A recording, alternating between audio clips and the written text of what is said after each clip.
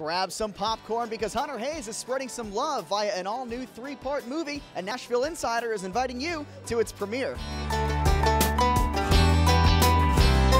Grab your popcorn because it is time for a movie, and the star of the movie is this guy, Hunter Hayes. Good to see you, Hunter. Good to see you, man. Thanks for being here. I'm so happy to be here because this is really cool.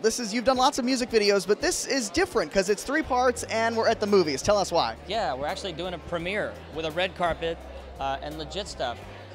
I have been putting music out randomly, and I wanted the fans to know, we all, as a team, wanted the fans to know that this was all very intentional. This is part of another conversation. There is an album this year at some point. So linking it all together, we felt like the best way to do that was to make it all part of one story, because for me, personally, as I've been writing this stuff, it is part of one story.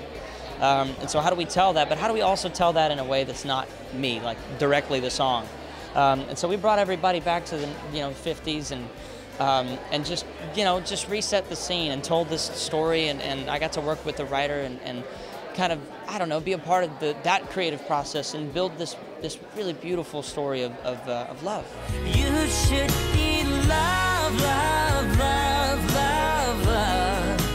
This is a very exciting interview for me because I've been friends with these two gentlemen for a long time. This is John and Matt Edde, the Edde brothers, the very talented Edde brothers. Nice to see you guys. Good to see you. Good to see you. It's an exciting moment for you, red carpet premiere. Talk about how this brainstorming session ended up leading to a 3-part music video. I've got to give all the credit to Hunter and to the label for that. The video we did before this, Rescue, was sort of the catalyst to this, the 3 paintings, which ultimately are telling these 3 stories. But they came to us and they said, look, we want to do a 3-part video with these 3 songs. Oh, and it's got to be in the 50s. So that added a whole nother twist. Loved, baby, you should be loved. Talk about the direction of this entire movie.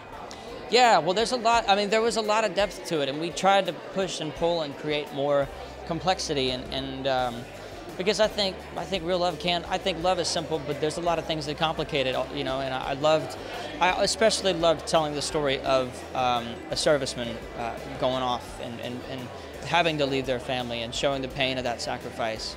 That really pulled me when we first started talking about it, and I wanted to make sure that that was a key part of the story because, man, they go through a lot,